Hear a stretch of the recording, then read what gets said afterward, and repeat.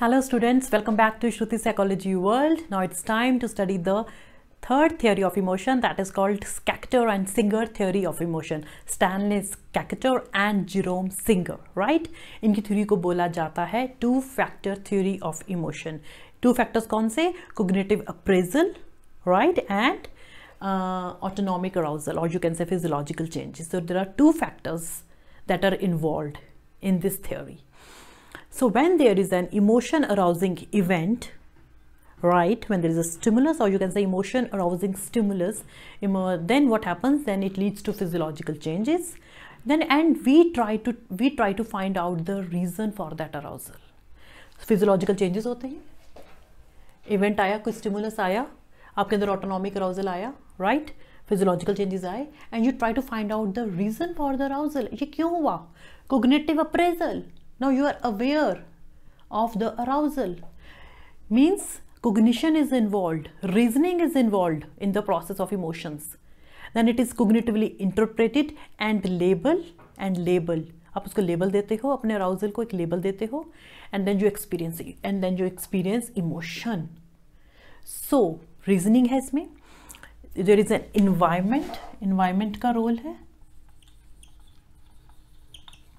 Context का role है.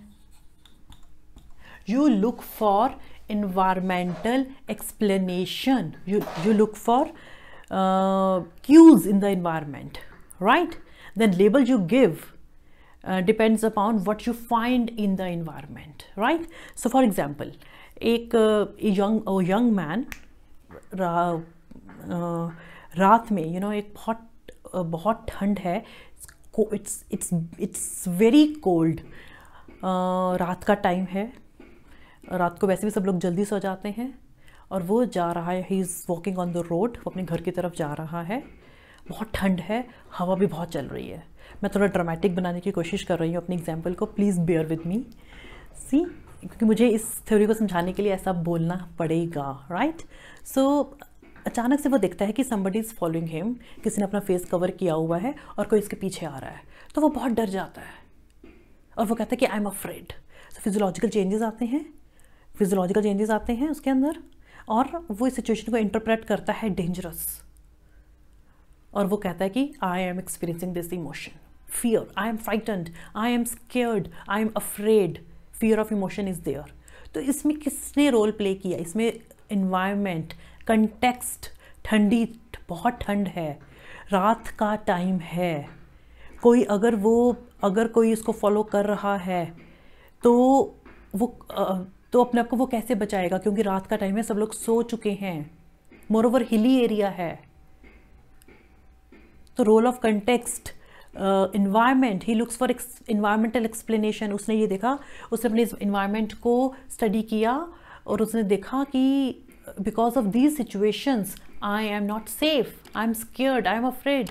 अगर मुझे हेल्प की ज़रूरत पड़ेगी तो कौन आएगा मुझे बचाने के लिए? पर अगर ऑन द अदर साइड, अगर ये दिन का टाइम होता, आफ्टरनून होता, आसपास लोग होते, तब उसके पीछे कोई आता, तो सिचुएशन डिफरेंट होती. वो इस तरह से उसको अपनी सिचुएशन को इंटरप्रेट भी ना करता, और उसके फिजियोलॉजिकल चेंजेस जो उसके अब हो रहे थे, वैसे फिजियोलॉजिकल चेंजेस उसके तब ना होते. Right? So this is Stanley, this is Schachter and Singer theory of emotion. Role of reasoning, role of environment, role of context, right? Cognition, cognitive appraisal, that is cognitive interpretation. इसका role उसने अपनी theory में डाला. At the same time physiological changes तो हैं ही. So this is this is Schachter and Singer theory of emotions, right? Thank you.